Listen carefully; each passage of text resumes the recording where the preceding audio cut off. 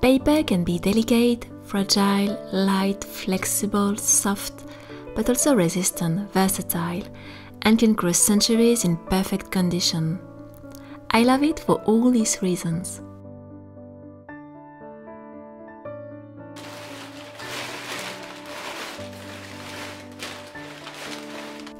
Paper can imitate any other material, fabric, leather, wood, stone, skin, but also lace.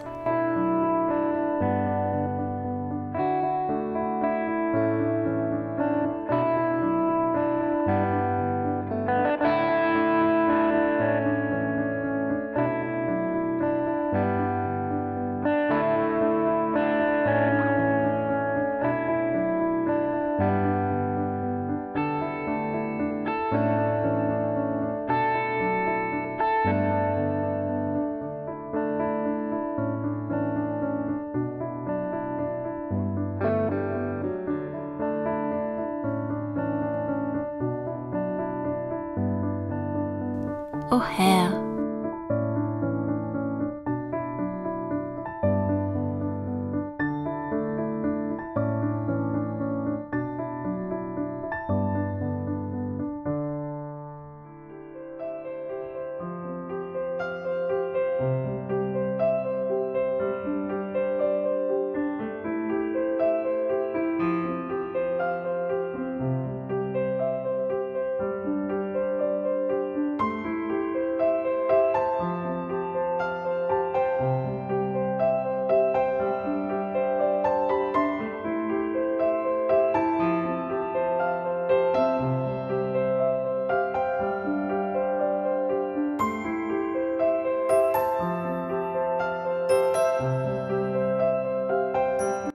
I started to play, paint and sculpt with paper a little more than 2 decades ago.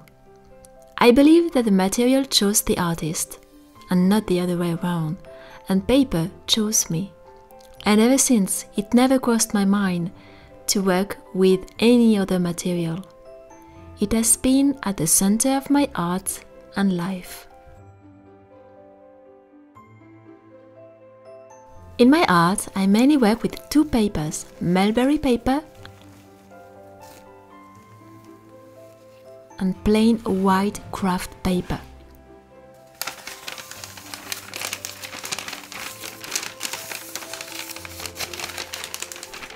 Their possibilities are endless and unlimited, and they are just enough to materialize and turn into reality all my dreams.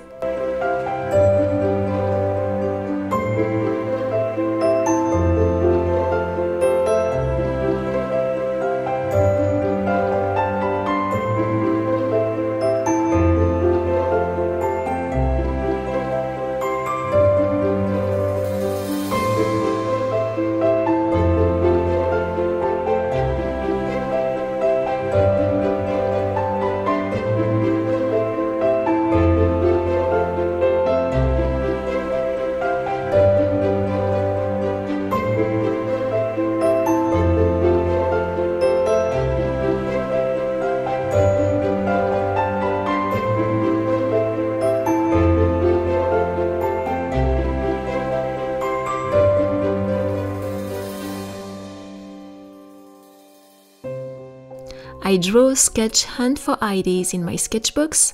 Sometimes they are made from paper, but also cotton, and those look like old parchment. It's a pure delight to open them and let the ideas land on these precious pages.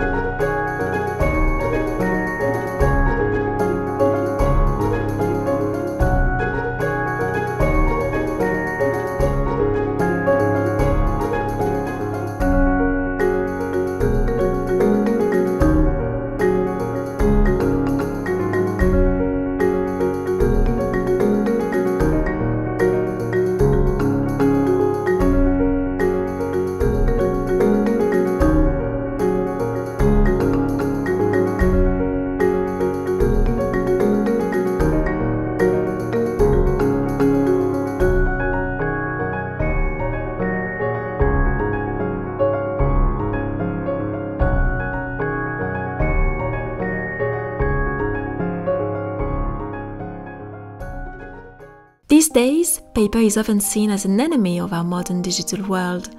As something belonging to the past, you should always prefer a digital version to a paper version. And paper has been in people's lives for centuries. It was common not so long ago to see people in the train reading books, newspapers, magazines. In all my recent train trips, I didn't see one single person in the coach, in the train, reading a newspaper, a magazine or a book. Not one. As a paper artist and a paper lover, I cannot help noticing and regretting these past changes. In my case, paper is deeply rooted in my art and also in my life. I love all letters, I collect them, but I also like to write them and to receive them. And I decided last year to go back to this habit used for centuries to communicate. And every month now, I like to sit at my little table, settled in front of the window, and take a piece of paper and write to a dear friend, or sometimes a client. And what a joy to receive these letters in your mailbox in the morning.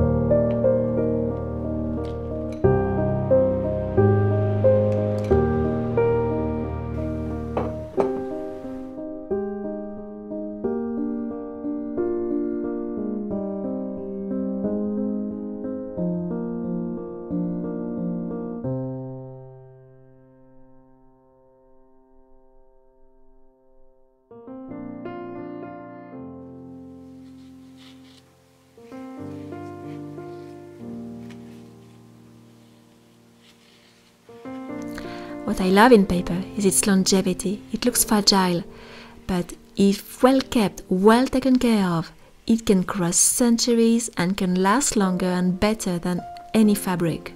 It's always thanks to paper that we can revisit the past, that we can understand those who lived before us, with their journals, letters, documents, newspapers. It's always thanks to paper that we can understand their lives, their mind, their dreams.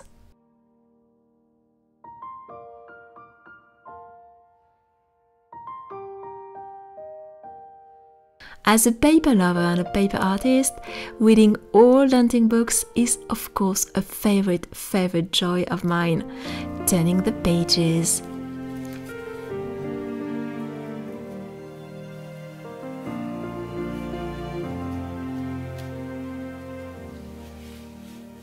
hearing the sound of the paper is just an experience of its own.